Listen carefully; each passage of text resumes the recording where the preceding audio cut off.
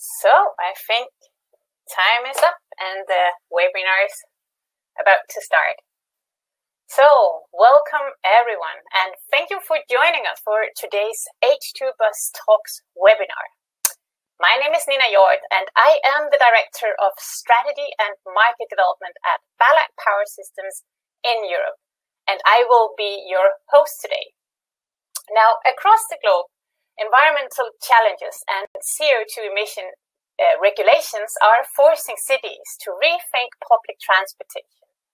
We are excited to welcome you to this first episode of a planned series of H2Bus Talks webinars conducted by the H2Bus Europe project, focusing on how the deployment of fuel cell electric buses will play a key role in getting cities and regions to meet their zero-emission goals without compromising on three key areas: range, route flexibility, and operability.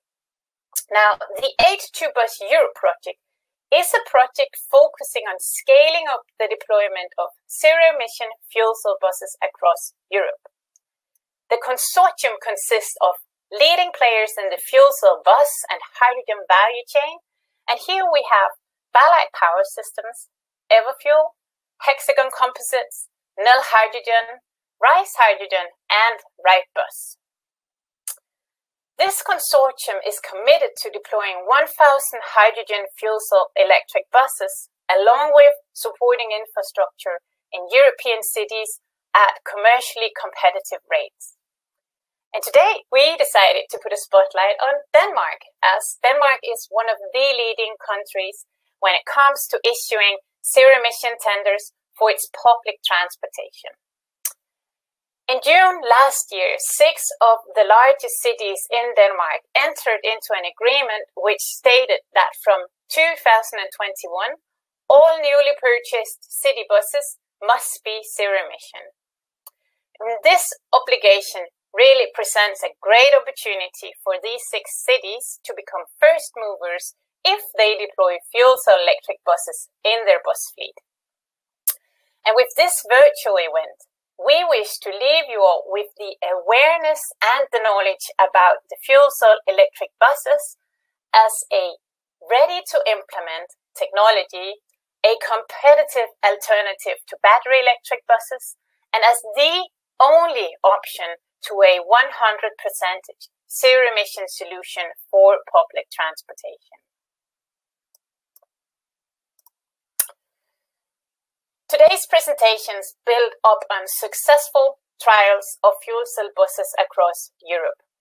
And we have a group of experts from the H2Bus Europe consortium joining us. Our first presenter is David York. He's the Market Development Manager at Ballard Power Systems Europe. And David will elaborate on the benefits of deploying fuel cell buses.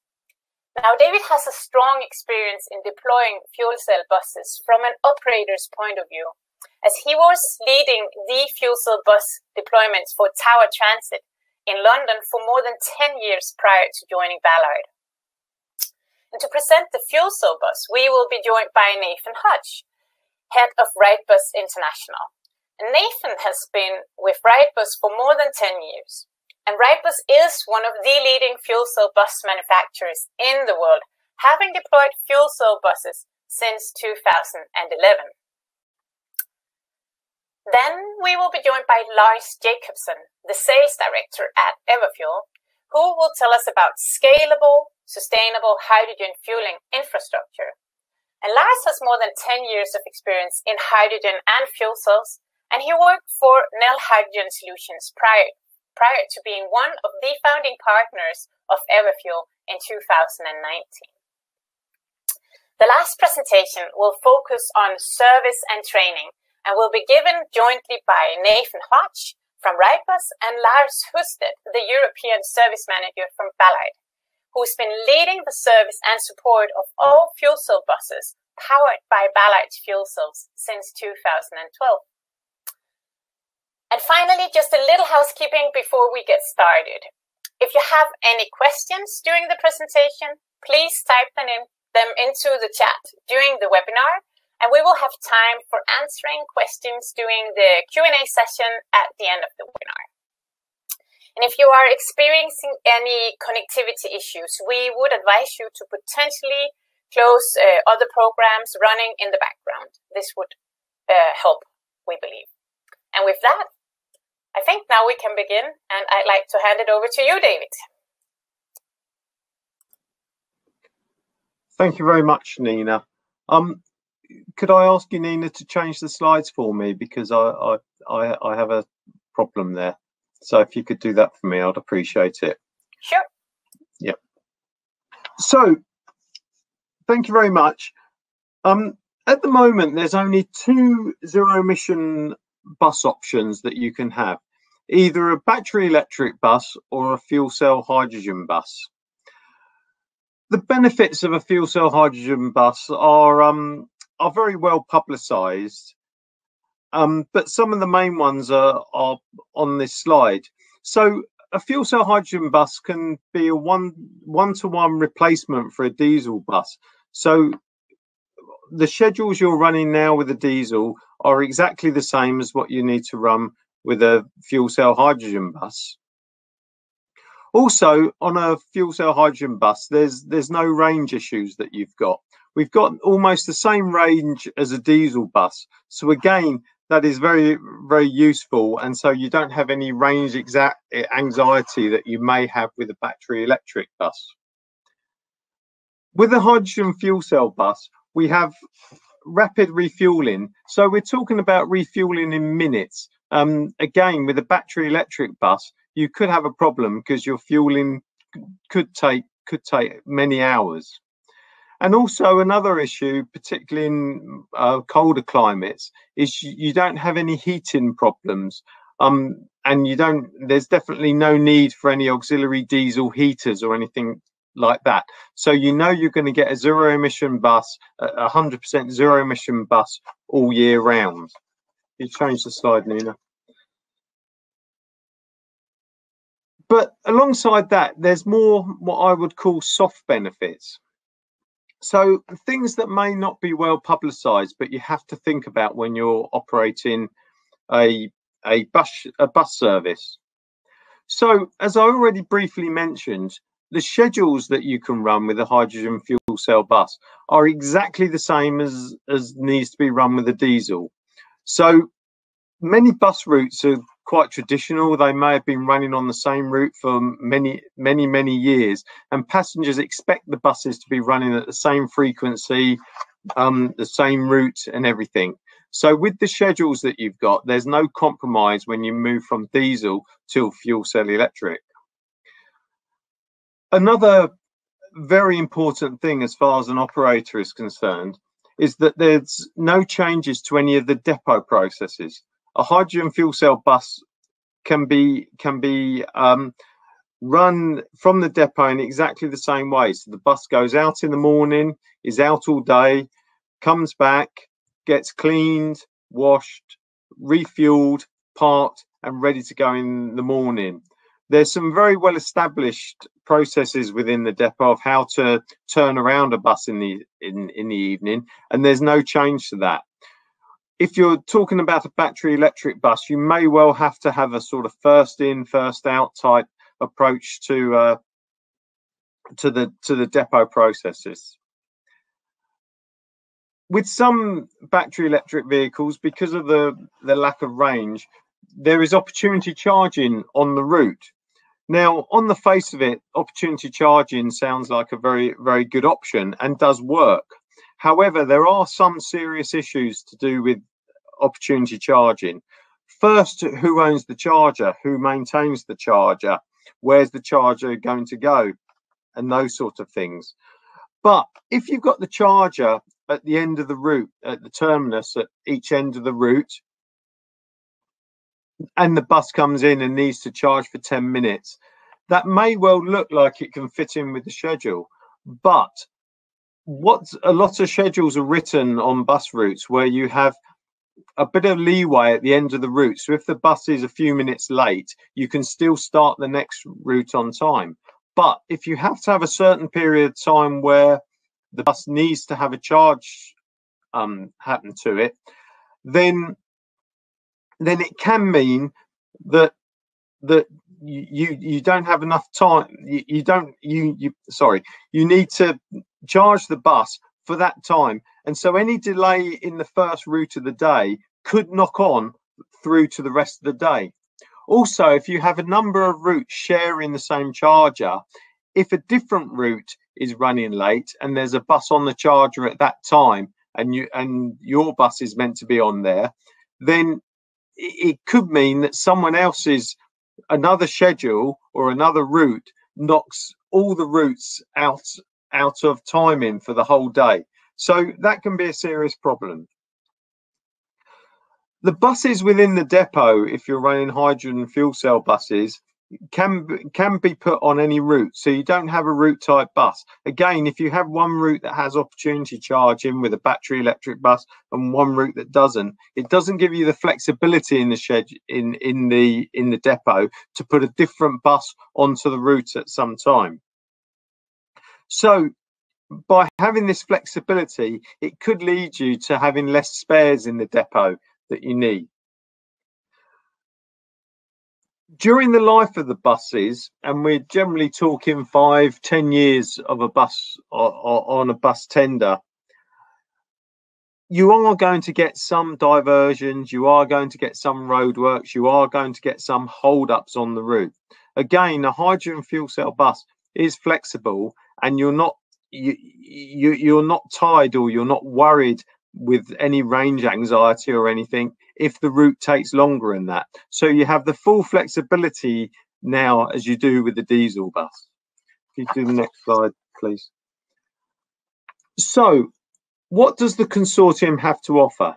Well, first of all, competitive prices, and that's just with your capital cost and your complete TCO cost, total cost of ownership cost. But the consortium as well can offer you some other things. So within the consortium, members have been running hydrogen fuel cell buses for many years. So we know what to do to implement these buses, and we can help any operator get the buses into service, help them when they're running the service, and through the lifetimes of the bus, we can help with that. We can help with any changes that's required to any maintenance facilities. We've done this before. We know what we're doing. We have, and we can develop a lot of local contacts within the support network. So we already have those contacts within the consortium, and we can expand that and help that and pass those on to the operator when you're running hydrogen fuel cell buses. With a large scale deployment, we can also use our contacts to use promotion. Fuel cell buses have started to be taken up in larger numbers, but there is an opportunity to promote your town, your operation, your company in the development of hydrogen fuel cell buses. So there's a definite opportunity there for promotion. And finally, the thing is that we're ready to start deploying buses today. There are hydrogen fuel cell buses being deployed today. We've deployed them for many years, and so we're ready to get going. So with that, I'm going to hand you on to Nathan, who's going to talk specifically about the bus more. So thank you very much.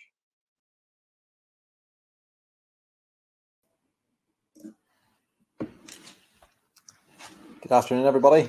David, thank you for the kind introduction. My name is Nathan Hodge, and I'm the head of Wrightbus International. I'm here to talk to you today about Bamford Bus Company trading as Wrightbus and what we're doing in the fuel cell electric vehicle market.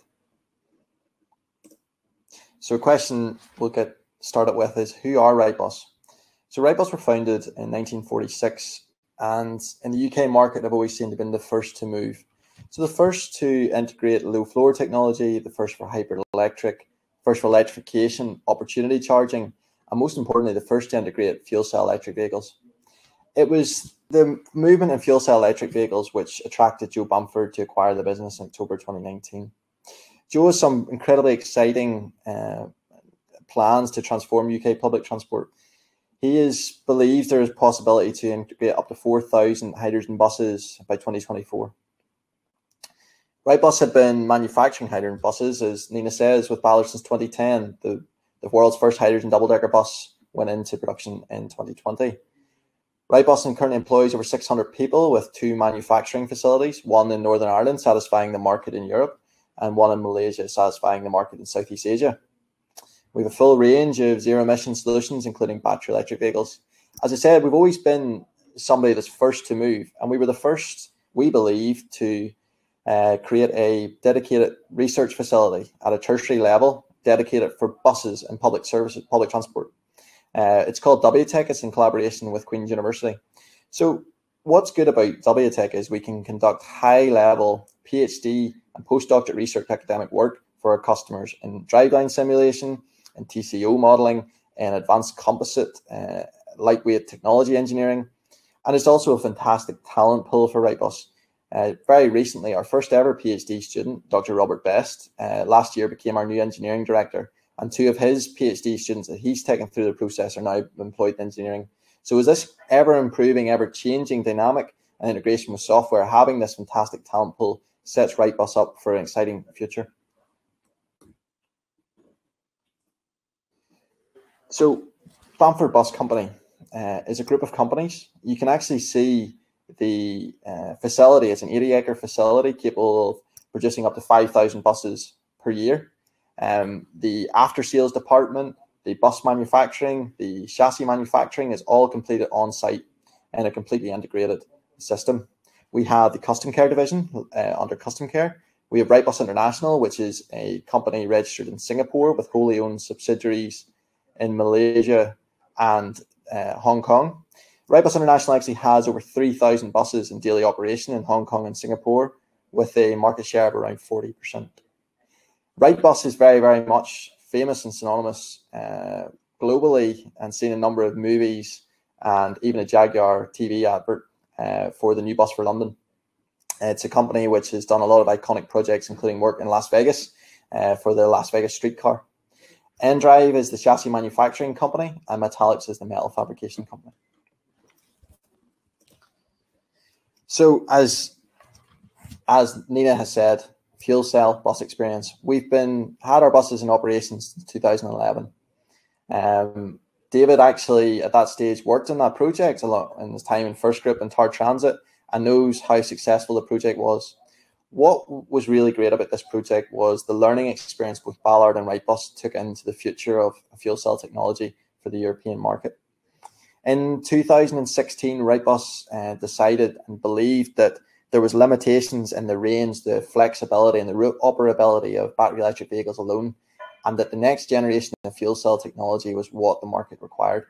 So we started the process in making our Gen 2 fuel cell, and we were successful in winning Jive tender, which was the first movement of bringing fuel cell buses from £1 million per bus to £500,000, which was more comparable and more commercially competitive with other technologies.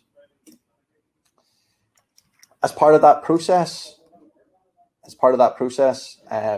Wrightbus had a key strategy. How could we take it from €1 million to £500,000? We believed that we had to make a hydrogen production line. We had to build the buses in the same way we build everything else. All the buses in the last 15 years have been built one-offs by different people. That created problems and concerns with the technology because one vehicle had one problem, another vehicle had another. There was inefficiencies of costs, after sales and components. So we decided to start a technology platform to consolidate along with our battery electric vehicles and our diesel vehicles to ensure commodities were used the same. We've delivered our first vehicles went into operation in 2020. You may have seen some of the press releases around that in Aberdeen. 15 vehicles have been delivered by Wrightbus between October and January 21, with 60 vehicles expected to be delivered between February and December this year, and with a planned output in 2022 of 150 units. Wrightbus's product offering, and one of the benefits from our driveline simulation, is we have all the technologies and we have all the different product types. We have single deck and double deck, we have diesel, we have hybrid, we have battery electric vehicles, and in the bottom left hand corner you can see we have fuel cell electric vehicles. So we've talked about the first two generations of the rethink product in 2011. We also talked about the Jive product in generation 2. Now we're going to talk about what H2Bus products look like for rethink and the generation 3 of our hydrogen fuel cell technology. So generation 3 for us is a movement to be cost comparative to battery electric vehicles. It's for the passenger, we see the vehicles looking very similar to diesel or battery electric vehicles. One of the benefits to that is because our battery packs are actually kept under the purple section you can see in the top image around the wheelchair. They're kept in the floor line, so effectively the batteries are out of sight, and the hydrogen tanks in our double deck are kept behind the rear 5 seats or on the roof. Our product range for our next generation platform, which started R&D in 2019 and will start delivering in Q1 2022, will come in single deck, will come in double deck, 1-door, 2-door, 3-door, left-hand and right-hand drive. They also include our lightweight aluminium body construction. What's brilliant about the lightweight aluminium body construction is it gives us class-leading energy efficiency because our body weight is significantly lighter than our competitors who build with steel bodies. We have a chassis with a low-floor chassis with batteries mounted underneath, 50 kilowatt LTO batteries. One of the benefits of the battery choice we've taken with our partner 4C is that we use VDA compliant batteries. The VDA compliance is a German standard, which certain number of key suppliers are now building to, which means all battery technologies are built to the same height, which means in the future we can change from one supplier to another supplier, depending on what we think is the best engineering solution or what our customer requests, without having to make fundamental changes to our design. We're also incorporating the Ballard FC Move 70 kilowatt fuel cell stack, which we believe is class leading. With an estimated range of up to 500 kilometers, we believe that gives you fantastic range, operability and flexibility, all the points that David and Nina have discussed. Our estimated consumption of 6 kilograms per 100 kilometers, we think actually in real world testing is proving better than that. One of the challenges of our second generation fuel cells, which are now in operation, they had to start their operation in the middle of winter, the coldest winter for 12 years, with up to minus 20 degrees Celsius temperatures. They had significant challenges, but the heating and range has proved fantastic. With the free heat movement created from the Ballard fuel cell, we believe that this gives consistency for passengers. We think in Northern Europe, in places like Denmark, that's a real cause of concern. During a very cold winter, will your buses be able to conduct the range they can on a standard winter? And that's something we believe the flexibility is important. In terms of the design is got a large level of synergy with our diesel and our battery electric vehicles. So the axles on our battery electric vehicles and fuel cell are the same.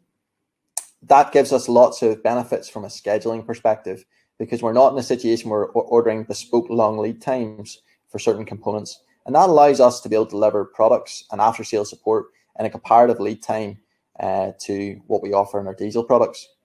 So as a summary for us, what does hydrogen fuel cell technology through H2Bus Europe look? It looks like a very cost competitive, zero emission alternative solution, which can be utilized in a vast array of different areas. But one of the key things about this is also the integration with the green hydrogen technology and the scalable. So I'm now going to pass you over to Lars to talk about that in more depth. Thank you, Nathan. And I actually control the slides. Thank you very much, everyone, and welcome again. I'm here to tell you a little bit about the infrastructure and the hydrogen. Just a few slides, maybe only one, about Everfuel.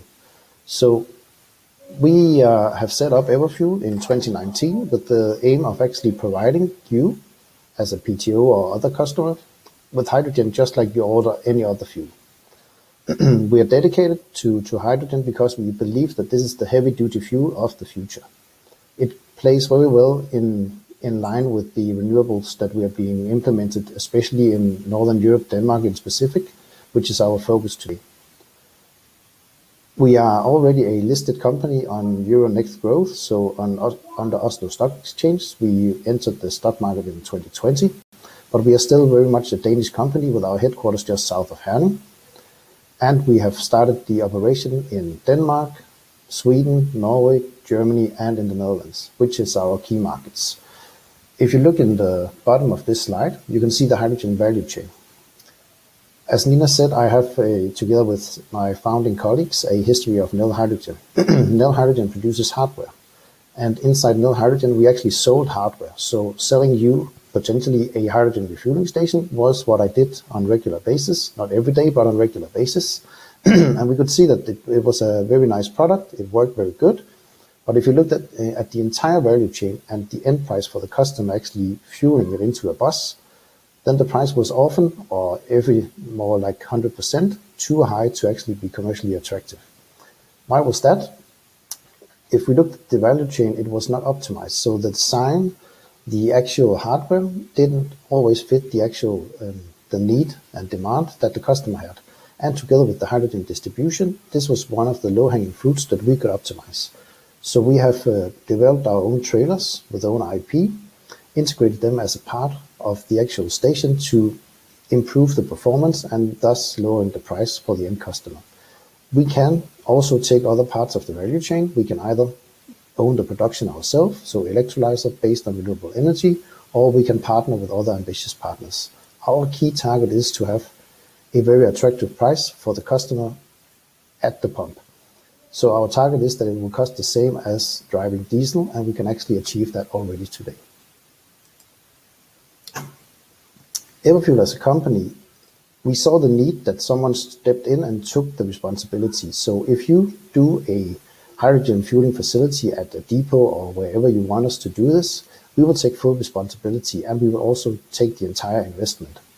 So we will look exactly at the need. For instance, what route, what operational patterns do you have? When do you need to refuel? How much? For how long? And how many dispensers? So we will put that into our equation and do the exact perfect design solution for you. We will then take responsibility for the permitting, the construction, the installation, the certification, the operation, and the service and maintenance, as well as the green hydrogen supplied throughout the contract. I think typical zero-emission contracts in Denmark start with 10 years, and we are of course flexible to meet exactly the needs that you have. We put everything into the price of the fuel and take care of that at a transparent level of also the cost for you as an end customer, and also do the indexing.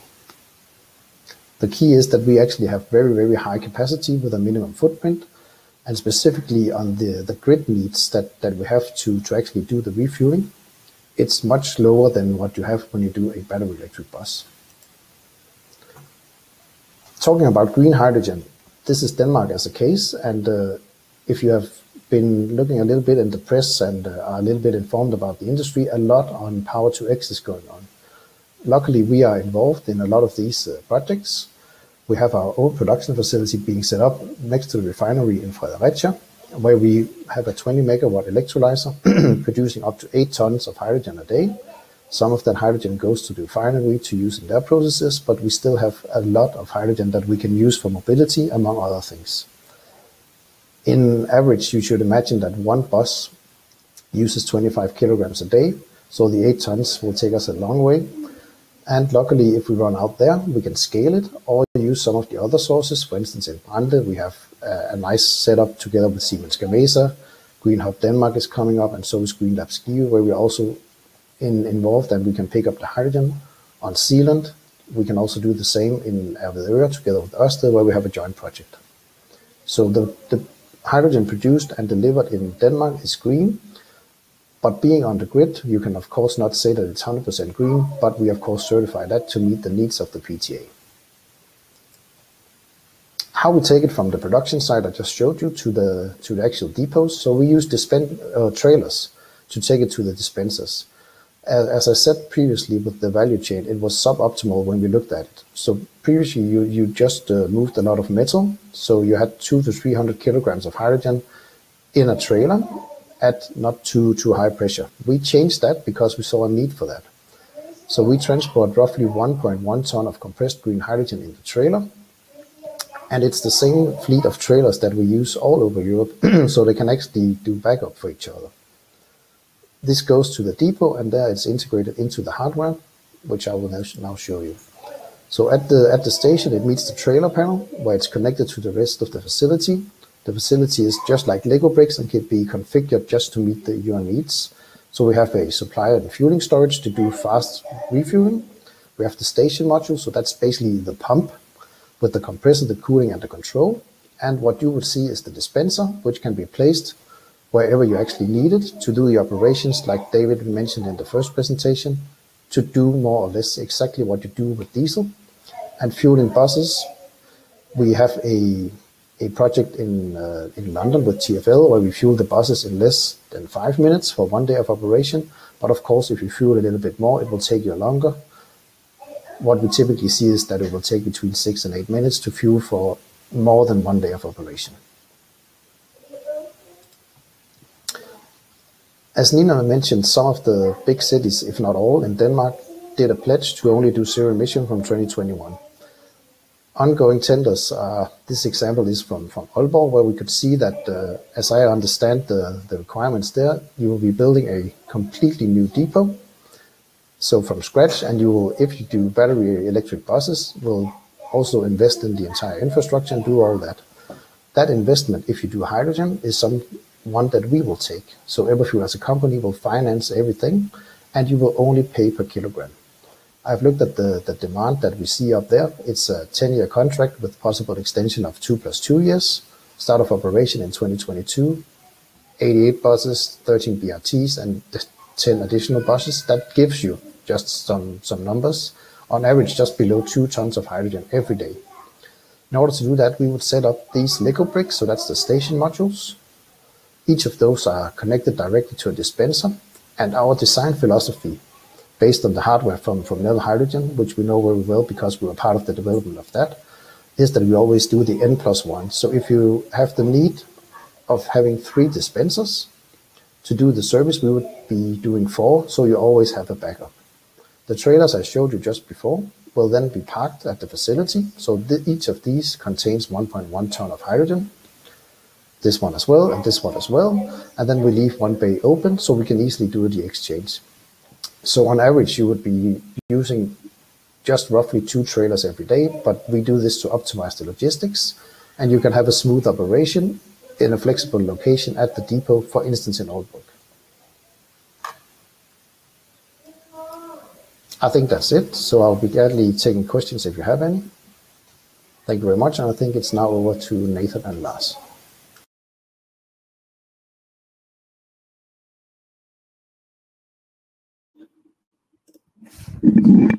Hi again, thanks Lars.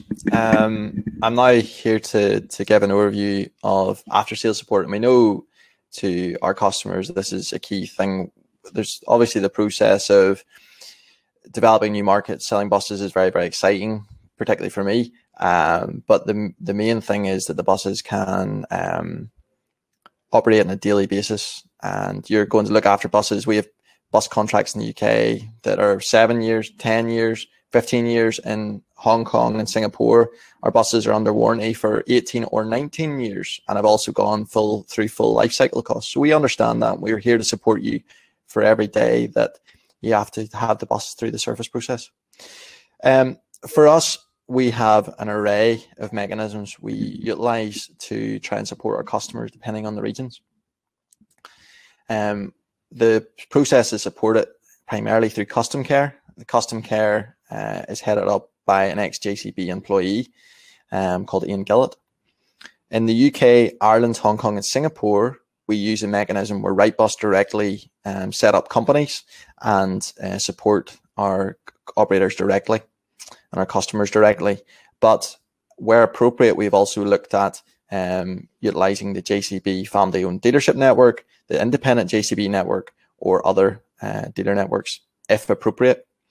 But for the Danish market, the strategy is very much to for us to set up our own company, but leverage the fact that Ballard is logistically and geographically placed in a position of strength, and to use that as a base. So for us, what our plan is that we would effectively set up our own support network based out of Ballard with our own employees. So different solutions that we can give our customers from an after sales perspective. We can offer an array of different solutions and products. We can offer full repair and maintenance contracts. We can offer parts assurance, where effectively we will provide the parts when you do the labor yourself that we can train you for. Or we can offer just warranty service. But with your standard warranty service, you will get a regional service manager who will be your point of contact if you have any issues. You will also be assigned a mobile service engineer. That will be a local Danish service engineer who will be based and mobile in a van like the one you see in the image. This van allows our service engineer to go on site and to fix the vast majority of problems on site instead of having to send a bus back to a depot, which is common in some other businesses. This van is also equipped with some consumable information and consumable parts, which he can actually sell on a daily basis. We've got 24/7 service support. We've got a dedicated service app. We've got ability to provide genuine OEM approved parts. And we can also provide manuals and training. One of the benefits of what we can do is in the UK, we have used City and Guilds, which is an independent third-party accreditation, to actually train up our technicians, for our operators technicians, to an approved standard, an independently led standard, and also service reviews. So your regional service manager who you'll be appointed with will conduct a quarterly service review with you. And that's one of the key metrics in custom care, is how the performance of that and how quick we are to respond and improve upon the customer satisfaction during the service reviews. So as I said, our strategy for Denmark would very much be to employ a mobile service engineer, have a regional service managers based out of Ballard, and leveraging the fact that Ballard geographically is positioned very well to support the Danish market. I'm now going to hand over to Lars to talk through the benefits of Ballard and their geographical location.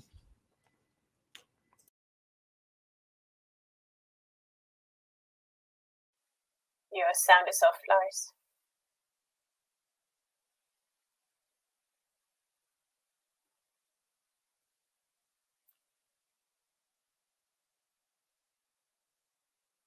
We still don't hear you.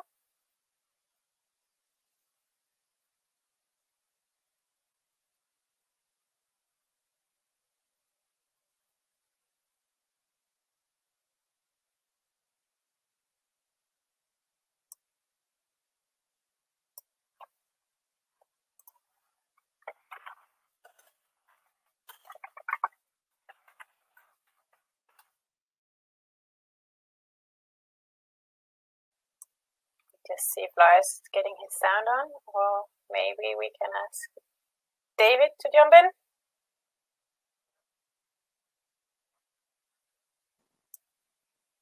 Yeah, I'll try and jump in if you just give me a second.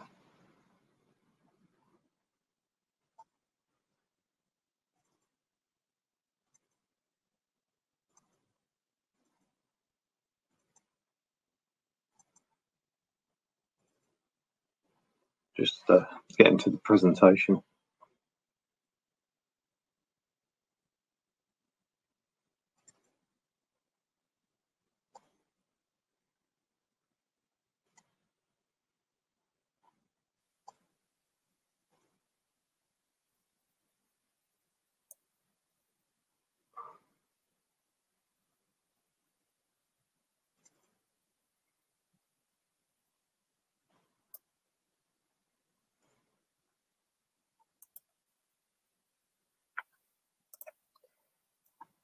So maybe I should start, David. I can make the introduction to Ballard. So Ballard Power System, we are, as Nathan has mentioned a couple of times, we are supplying the fuel cell modules for the buses of rethink. And we have our European headquarters located in Hobro in Denmark, where we have had more than 10 years of experience with maintaining all fuel cell electric buses powered by Ballard's technology across Europe.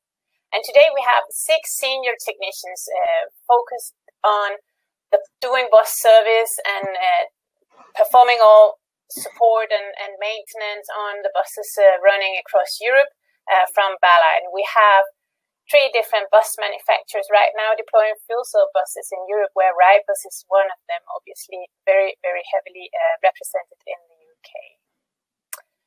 Our technicians are fully understanding how the bus operations and maintenance schedules work, and we have set up the team the customer care team of Ballard in Denmark to be able to reply with urgent response if anything fails during operation. We put a high importance on the availability of our customers and the operators' buses in the field. We do perform all spare part stocking out of our office in Hobro, out of our facilities in Hobro for Europe, and we have local service presence in different satellite areas in across Europe. We do set up service offices near to large fleets when necessary. All repair on the modules will also happen directly out of the European office. And we also do work closely with different partners in order to avoid delays of servicing and parts assurance across Europe. I'm not sure, David, if you want to take over from here to discuss about the special toolkits that we have built for the workshops. Yeah. Thank you. So, thank you, Nina. We have lots of experience in maintaining hydrogen fuel cell buses. Ballard Europe have been doing this for 10 years, and Ballard itself has been in the industry for 42 years. So we're not talking about a new technology here. We're talking about something that we know. As far as upskilling technicians is concerned, can you put that slide on, please, Nina? Technician upskilling is obviously very important because the maintenance of a bus is basically down to the technician. So Ballard have training in 3 different levels. So we have different tiers of training, as we call them. So we have a basic level, which is really an overview for all technicians, and then we have a tier 2 training, which is for those technicians that would be taking on the regular maintenance, some of the repair work. But then we have a tier 3 training, which is a sort of master technician type training. But we'll always be there to support you on your fuel cell bus journey, and we'll always provide ongoing training and lots of and we'll be here for remote support and, if necessary, on-site support. We'll always help you through your troubleshooting. Often when you take up operating a new technology, it feels like you're the first person to ever do this. Some of the problems you're going to come across you may not have seen before, but we have experience within ourselves, within Wrightbus, that we all have the experience, and you may not have seen an issue before, but we may well have done. So by having a good contact with the operators, we can get any problems sorted out very quickly. If you could go on to the next slide, please, Nina. So what we really want to do, and it's our aim, is to have a very successful project execution. We will support you in the preparation of your workshop. We can support you in the preparation of your procedures. An operator knows how their depot works, so we wouldn't want to interfere in how that's done.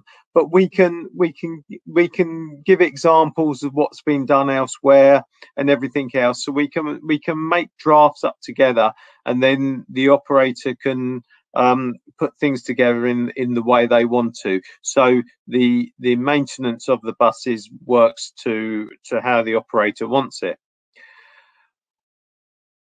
We have connections with relevant safety organisations. We've dealt with them before. We know what to do in various locations and jurisdictions to know what to do to make the operation safe.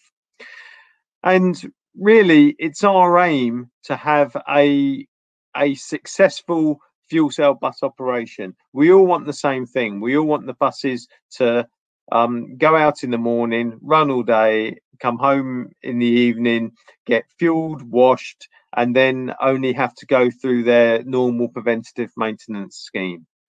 So I hope that gave you a brief overview. Back to you, Nina. Thank you, David, and thanks for stepping in here. What a shame Lars's microphone didn't work, but thank you for taking over here, and hopefully we can get Lars up and running, or he may be able to reply to some of the questions more related to the servicing in the chat directly. Well, we also saw that we had quite a few questions coming in during the webinar. This is really cool and much appreciated. And please feel free to type in more questions in the chat box if you have any. But let's start with the questions. I will start with a question to Everfuel, to Lars from Everfuel. And I see you also, Lars, have already started answering some of the questions, which is pretty great. I couldn't stop. You couldn't stop. Cool. But the first question here to you is, what is the price of hydrogen compared to diesel and electricity calculated in relation to consumption per kilometer driven? Is that something you can elaborate a bit on? Yeah, sure. Using not even the fantastic numbers that Nathan showed on the actual on the consumption, but we normally calculate with 7, so you're already way below that, Nathan, so that's really good. But if we use those numbers, and as the example I showed with the scale, for instance in Aalborg, so the thing about hydrogen is it's better at scale. It's not good for 2, 3, 4 buses because the investment is rather big, but if we do it at scale, we can actually be on kilometer driven basis lower than diesel. Compared to battery electric buses, there's a exemption on tariffs in Denmark. So there it's more expensive than that, but I don't know if that will change, but as we see it, at least we are below diesel and we compare ourselves to diesel. Thank you, Lars. That was a good answer here. And then I had a question I would direct it to you, Nathan. There are several questions related to the same topic, but I would start with, what is the daily range? I think you answered it in your presentation. That is optimally and realistically achievable. And then I have an additional one here. Are the H2Bus sensitive to cold/frost weather? Okay, so thanks for that, Nina. What I would say is we have 2 different strategies for range, and for the double deck or the single deck. The single deck's range is not really an issue. We've got 4 tank, 5 tank, or 6 tank arrangement depending on what the energy demand is for the route. As I said, we have WTech, our research facility, which will do the analysis before that to determine what is the optimum tank strategy to support that. We'll liaise with Everfuel then to work out that position. You know, if you look at a sort 3 driveline cycle at 18 kilometers per hour and a very high capacity requirement, energy requirement you get in London or Hong Kong with 23 hours of duty, even 4 tanks is probably enough to get that kind of range. But you know, around the 400 kilometer range, it is probably okay.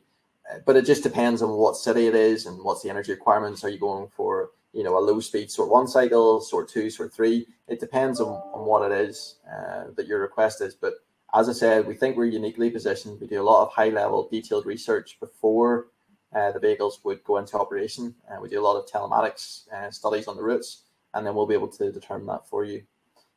With regards to the second question that Nina mentioned around the frost, as I said, real world data right now is the vehicles, our Gen 2, are in operation in Aberdeen. They're performing really, really well. And they've had to perform in minus 20 degrees Celsius temperature, which is pretty much on the outer edges of extreme. And they performed really, really well.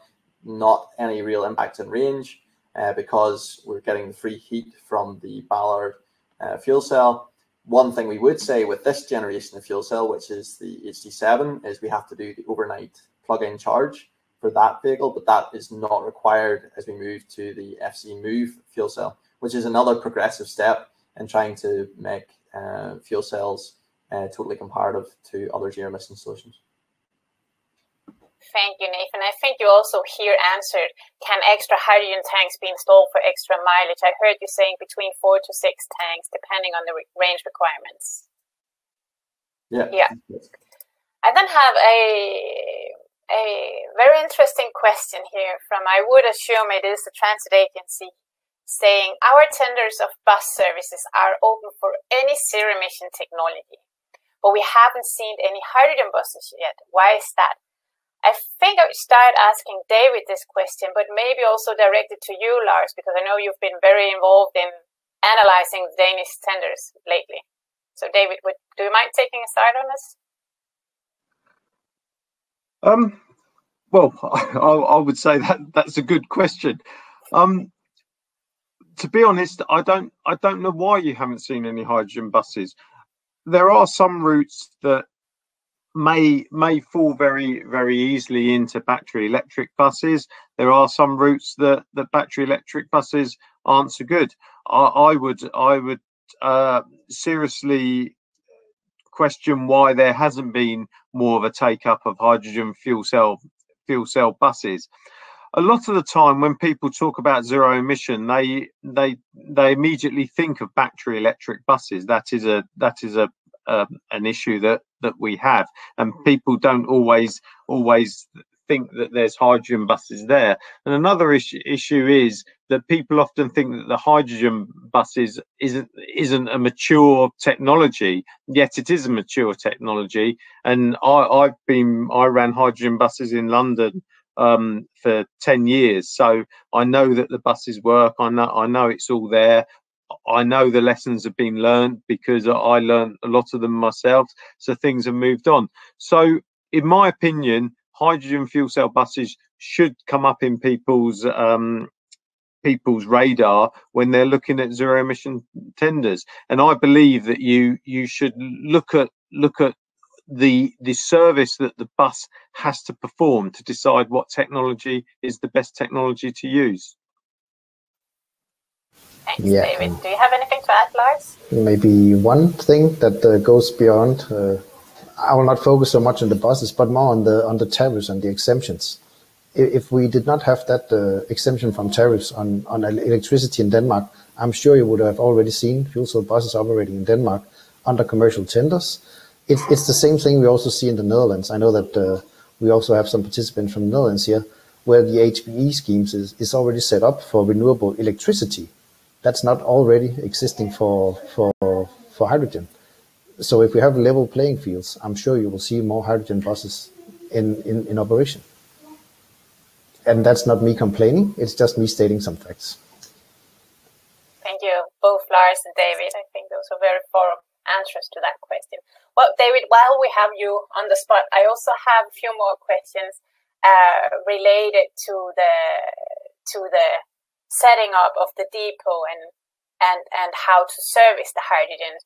We have a question here stating, how can we adapt our existing bus depot to refuel and service a fleet of hydrogen buses?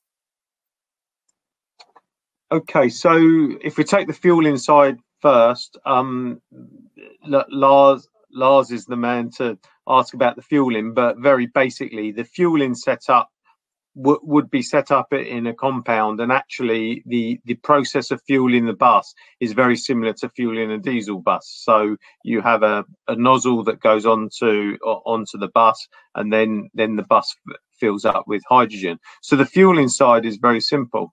As far as the maintenance is concerned, obviously we have new hazards that we're introducing by having a hydrogen fuel cell bus. In the same way, when you've got a battery electric bus, you've got new hazards. So we're talking really about three items that a bus depot that just runs diesel buses may not have come across. The first is high voltage, because we're talking a hydrogen fuel cell electric bus. And that high voltage is the same precautions that you would have to take for a battery electric bus. So that doesn't change there. You're talking about some high pressure, because in the tanks on the bus, the hydrogen is stored at 350 350 bar, 35 megapascals. So there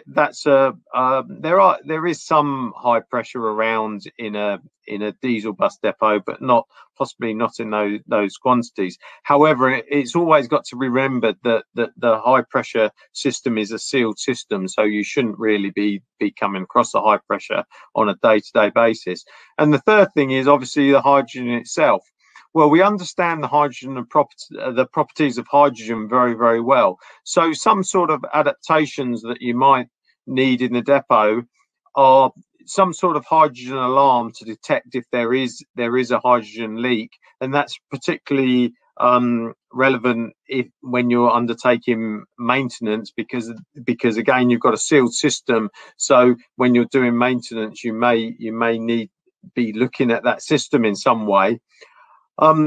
It's good to have some sort of venting. We know hydrogen is going to go up, so if it goes up, you don't want it to gather to create a flammable mixture. And so if we have venting, we can let the hydrogen go out to atmosphere so that doesn't arise. And again, that can be connected to the alarm system. And then some little simple things like certainly having a ground connection cable when the bus is worked on and things. But the main thing to work on is the training of the technicians and your work processes.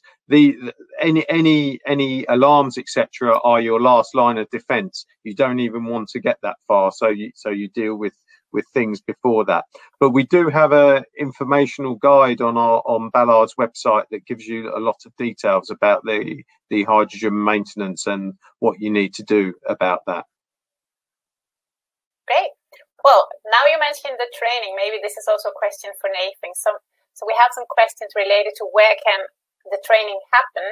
How do I get my technicians trained? So as I said, we've got a range of solutions and a range of different packages for support. So and obviously COVID again has added additional level of complexity into that. But we have on-site training, and we have then further training actually in the technician's operation. Obviously, there's been some challenges with getting on-site visits during the pandemic for COVID secure reasons, but we expect that to alleviate. We bring people in, we conduct the training, and as I said, we're also looking at the possibility of doing a city and guilds version of that training, that we could effectively get your people tested then and approved to a qualification process for that type of training. So that's something that we think would be something to move forward with as well. So we've got a range of solutions, and it says we've become even more flexible over the last 12 months because of the pandemic. Thank you, Nathan. I see we have three minutes left, so I'll take one last question here, and I will address it to you, Lars Jacobsen. What evidence do you have that operators are using emission-free green hydrogen, for example, generated by renewables, or grey hydrogen from gas or coal or blue? Yeah. So and they come in all shapes and sizes, by the way. So it's getting more and more complicated. But in some of our sources, we actually connect directly to renewables. So there you don't have to answer any questions. Otherwise, the nature of how we actually produce hydrogen is we do electrolyzers. And the key driver on actually producing hydrogen is electricity. If you look at the renewables energy system, the more energy is in the system, the lower the cost. And that's when the wind is blowing. So that helps us a lot on that. In order to make it 100% sure, we actually certify it, so we use certificates of origin as well. But that's already in addition to what we do on the production side. All right. Thank you, Lars. And it's good to see and great to see that we still have a lot of questions coming in. So maybe if I can ask Lars, Nathan, and David to just reply to a few of them before you leave this webinar, that would be great. But I think we have to end the question round here, and then I will just do a summary. So we're at the end of the webinar, and I would really like to thank all the presenters again for excellent presentations, but also a huge thank you to all of you for attending and for the many great questions that we've received. So if you are interested in exploring the opportunities to deploy buses in your fleets or in your city, please reach out to the H2Bus Consortium, and we're more than happy to set up separate meetings to discuss further. We will share the material. I think we had Bettina sharing this information after the webinar, and we will include contact details for each of the presenters. So we hope you've enjoyed this webinar and that you'll become much more aware about the readiness of the fuel cell buses, that the role they can play in the decarbonization of the public transportation. And I think based on today's presentation, it is fair to state that the zero-emission fuel cell bus solution is ready.